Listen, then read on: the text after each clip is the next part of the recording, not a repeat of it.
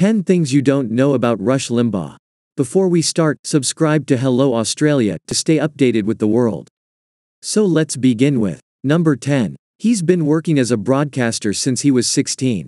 That's a long time to be on the air when you think about it, but Rush has been dedicated and bound to the radio from early on and didn't seem to want to do anything else. His voice on the radio either brings a lot of joy or a great deal of indigestion to listeners, but it wasn't always as virulent as it can be now. Next. Number 9. As a conservative, he goes after anything he considers a liberal ideal. Rush isn't shy when it comes to speaking on subjects that vex or excite him, since he'd rather go on an hour-long tirade, if not longer, than be silent for 1 minute about anything he considers to be newsworthy. Next. Number 8. One might think he's an educated man, but he left college after a short time. He's not unintelligent, not at all, but as far as higher education goes, he did drop out of college as his mother relayed that he was flunking out of everything. His real desire was to be on the radio and to tell his story and how he thought things should. Throughout the years, he's no doubt gained a great deal of intelligence as he's gone along, but sometimes it's telling that he didn't finish his schooling. Next. Number 7. Despite being told he would never make it big in radio, he kept plugging away, going from one station to another in order to keep a job. One thing you can say about Rush is that he is as tenacious as he is ambitious. He didn't want to settle for a life away from radio, and he was bound and determined to get the career that he wanted.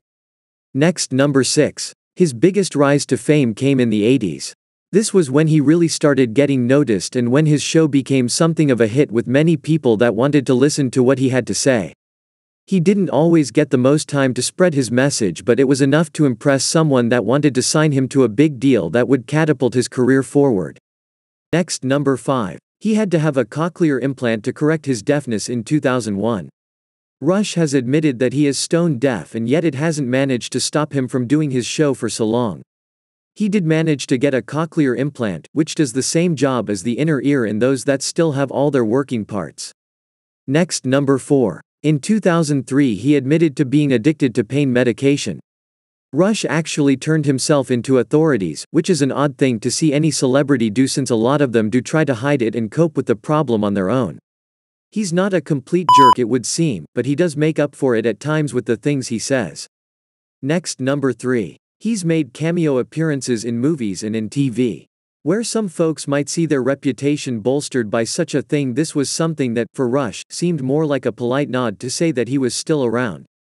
It's hard to improve upon a career that allows a person to pay millions while allowing someone to speak their mind. Next. Number 2. A lot of his views on certain issues infuriate a lot of people.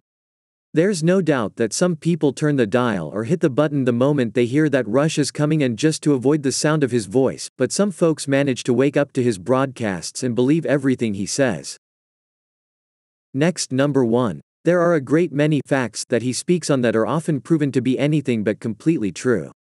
It does need to be said that the facts that people check could be just as skewed on the other side of the argument, but he's been nailed more than once for the presentation of facts that have turned out to be inaccurate.